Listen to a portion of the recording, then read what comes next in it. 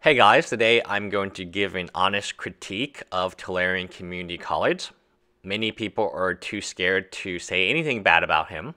I'm going to be as neutral as I can and present what I believe happened.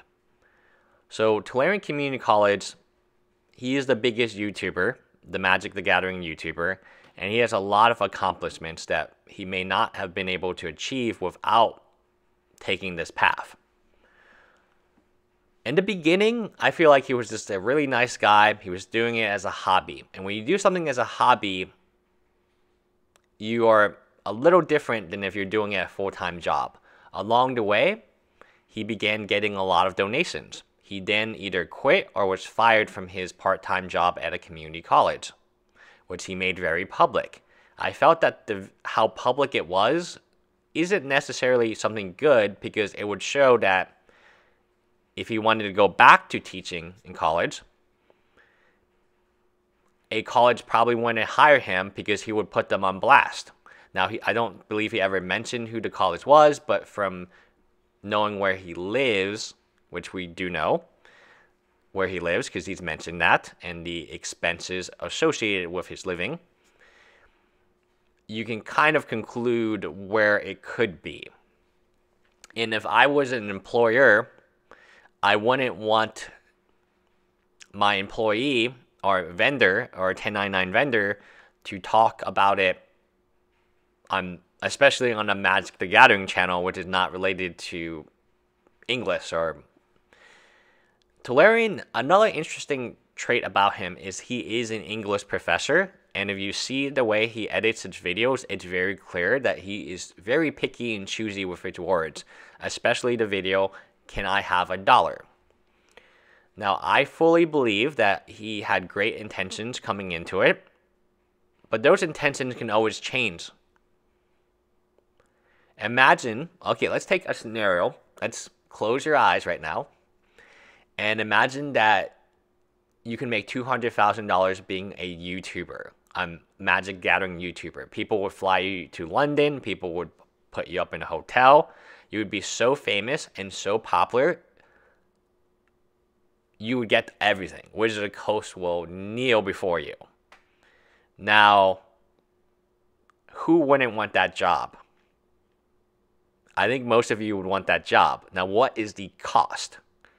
What is the cost? Everything in life has a cost. Nothing in life is for free. I believe the cost has to do with the monthly Magic box. I keep coming back to this because they keep scamming people even today. I have evidence that this guy, possibly in jail, is still charging free people that were signed up by Tolarian or Wedge. They don't even know. These free people have no idea they've been charged over $1,000 since 2014 because they're on automatic PayPal charge. I have the screenshots. The cost is very simple.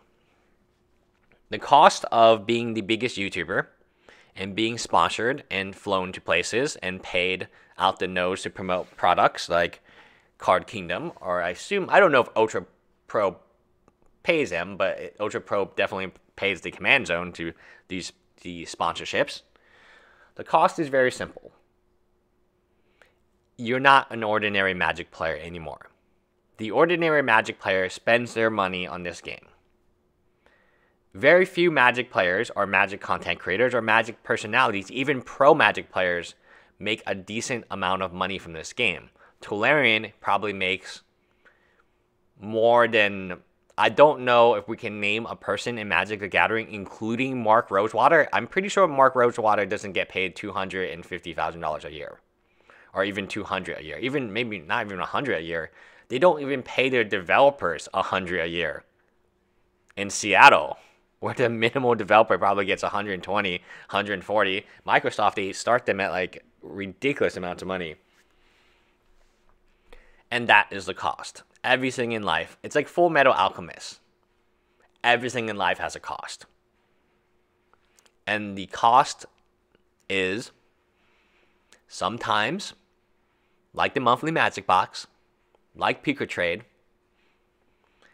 you have to do things that you may or may not agree with, and you have to act in a manner where you cannot will Tolarian ever call out the judges who have been convicted of sexual crimes? No, he's not going to do that. Will Tolarian ever call out what's currently going on with...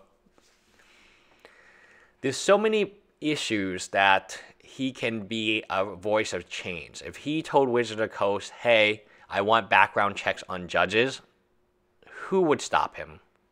Wizards of the Coast would do it in a heartbeat. But that would cost him goodwill equity with Wizards of the Coast, who gives him cards to spoil and, I assume, free product. At one point, they were sending Jeremy free product, so I don't see why they wouldn't send either Wedge or Tolarian free product. So the question is, the issue is always very, very, very different. Tolarian, in this case, gets an extra pack because he's a YouTuber. He gets his box on time. He gets his box at all. Pico points. He gets a lot of them. He starts off way better than an average Magic player. The average Magic player, if they want to go to a GP, they have to spend their own money to fly there, to have hotel. He does not. His view on Magic the Gathering is not your view. It is elevated. Imagine going to a place, making money, getting free product, and being beloved by the community. I think that is the cost of making $250,000 in Magic the Gathering, is you lose, no matter how much you want to be an ordinary Magic player or support the ordinary local game stores. If you promote Card Kingdom, you can't do that. Card Kingdom, unless it's your local game store, is taking business away from where you play at F&M. That is the logic. And you might say, oh, well, I was never going to buy from my local game store anyway. Well, maybe true, but there are some people that would have bought from a local game store, paid the premium, gave the margins to them to allow them to actually have a business, who now watch Tolarian's video and buys from Card Kingdom. How do I know this is true? Because Card Kingdom gives him money and is his sponsor. I mean, it's all about sponsor dollars, right? Why would a sponsor give you money unless you were bringing them in more business? That's why when you look at the websites, they always have, like, when, Pico points, right? They have a little link that you need to sign up using that link, because then that link tells the Pico trade that, hey, they signed up from the Mana Source, or hey, they signed up from Tolarian, and we should give them points. The same with any of these boxes. Well, except the monthly Magic box that didn't pay him. Imagine having Tolarian, having 8 videos of Tolarian for free, and all you had to do was send him a box.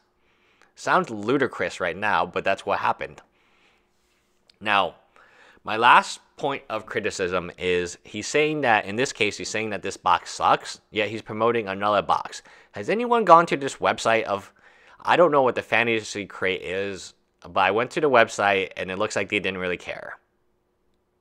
I would be semi-shocked if they actually did a good job, because on their website, they have a video of Absolute MTG, who has not been producing Magic content for maybe a year for some time.